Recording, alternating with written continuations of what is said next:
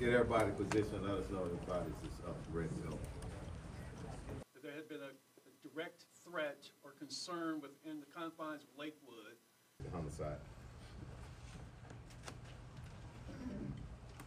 Good afternoon. Our shooter is identified by driver's license as Genesee Moreno, 36 years old, Hispanic female. There are some discrepancies. We do have reports. She used multiple aliases, including Jeffrey Escalante. So she has utilized both male and female names, but through all of our investigation to this point, talking with individuals, interviews, documents, Houston Police Department reports, she has been identified this entire time as female, she, her, and so we are identifying her as Genesee Moreno, Hispanic female.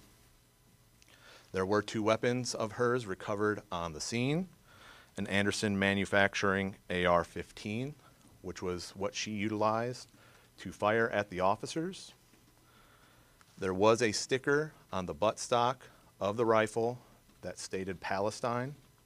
A sticker simply stated Palestine. Poniente u oeste del edificio venía con un One that she did utilize was, from what we can tell, purchased in December legally.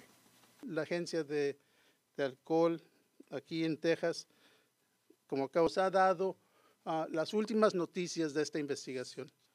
Lo que nos That's the challenges that we have, and that's what law enforcement talk about all the time. We need to make sure everything is tight, and we're not people standing up here against Second and Right Amendments, but people who are suffering from mental illness. Thank y'all for being here, and we tried to answer much as we could, so thank y'all.